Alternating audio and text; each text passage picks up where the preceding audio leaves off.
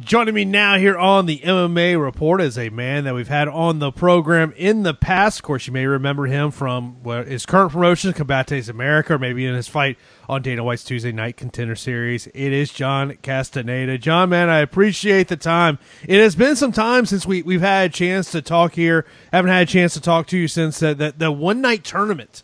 Obviously there's a lot that goes into that. A lot of luck has to go into as well. You get to the finals, unfortunately, couldn't get the win. But what is the biggest takeaway you just take from that night?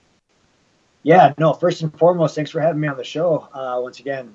But in terms of the 8-man tournament, it was something that was so far-fetched. I mean, it's nothing that you could really prepare for.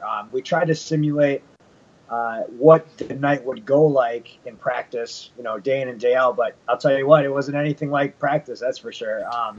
3 fights, 3 different fighters, 3 different styles, all within about 2-hour span. So it was pretty hectic, to say the least. The first fight went pretty easy, 1-round fight. The second fight with Marc Gomez was, a close fight.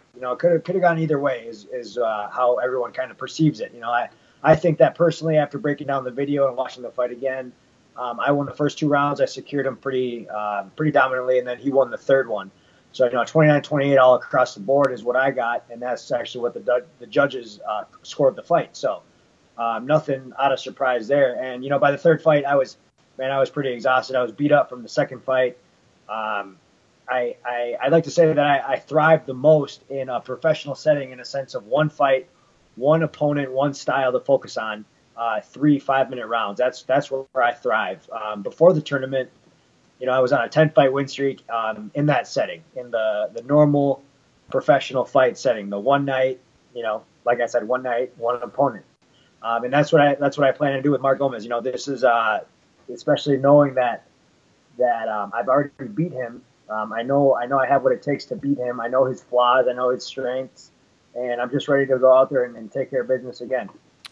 Did this rematch make sense to you when it was first, approached to you? You know what? I really actually wanted the rematch with Levy Marquin, the guy I fought in the finals. I think honestly, Marc Gomez is just a good draw.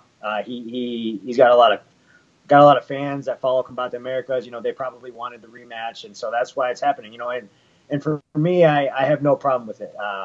Like I said, if it's a close fight, if it was absolutely, one-sided, 3-round absolute dominance, I'd be like, this makes no sense for me. Beating the same guy twice isn't going to make me better. It's not going to put me in the rankings any higher. But seeing as how it was a close fight, absolutely. I thought it made sense, and I was more than willing to have more than happy to take the rematch. One of the cliches we hear in the fight game is the fighter who lost the first fight has the advantage in the second fight. Obviously, you're not going to agree with that because right. you feel you have the advantage. Why would you say is one of your biggest advantages in this fight is the fact of I know I've already beat him and he knows he already lost to me? You know what? No, that is an advantage. I'm going to say that. It's more so that's more of like a mental advantage, I would say. Knowing that somebody basically outgrinded me in a 3-round fight, I'd absolutely be hesitant. That'd be in the back of my head, no doubt. But I think, like I said, that's one of the small advantages. A bigger one would be that me and him actually got to do some training together well before the tournament. Actually, on 2 different occasions, we were flown out to do promotional videos, pictures, media, stuff like that for the event. And I would get a rental car every time. I think we were in LA once, and then we were in Miami once, and I would get a rental car to be able to train at the local gyms while I'm on these trips. I can't just not be training. And being as one of the only guys that spoke Spanish and English in the tournament, and I could communicate with Marc, he's him being a Spaniard and only speaking Spanish with that, obviously the Spain dialect. But he would ask me if he can come train with me, and I was like, absolutely, man. And at the time, I knew that we were in the tournament together, and we just honestly kind of assumed that we were going to be on opposite sides of the bracket. And we always joked about it. We were like, hey, I'll see you in the finals. And we're like, yeah, dude, we'll see you in the finals. Well, long story short, I got a lot of training with him. I got to kind of, see what his strengths are and what his weaknesses are. And like I said, we really got to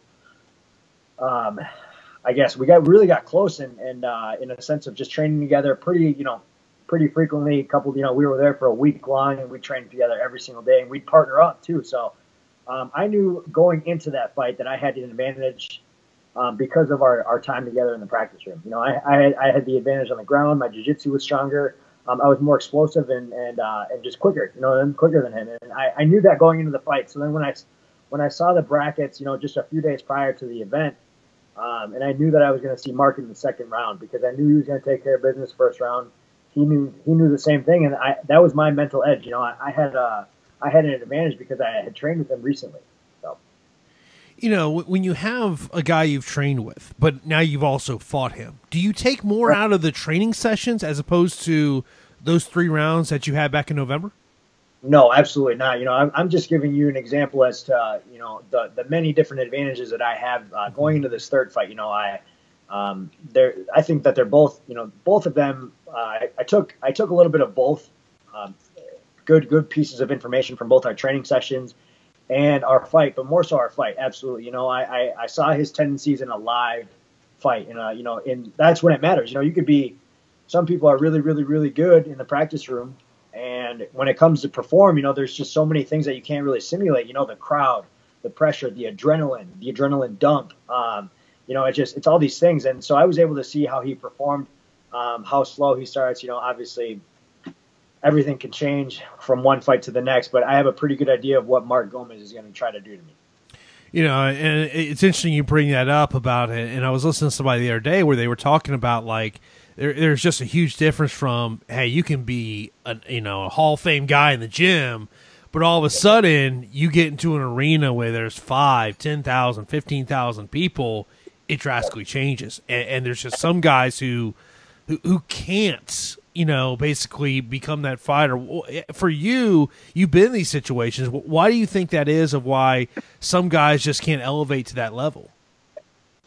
That's a good question. Like you've said, I've been here in this situation plenty of times. Main event, headlining a card for Combate Americas. The thing that's going to be different though is I've never had a rematch. I've never had a rematch with an opponent, so it'll be interesting. But in a sense of the guys making that level to that next transition, to be able to perform well in the practice room and then also in the arena is, I think, just comfortability and experience. For me, I had 16 amateur fights, and this is about to be my 20th professional fight. That's over 35 fights in general. I like to think of myself as, a seasoned veteran. I've been in that cage a long period of time.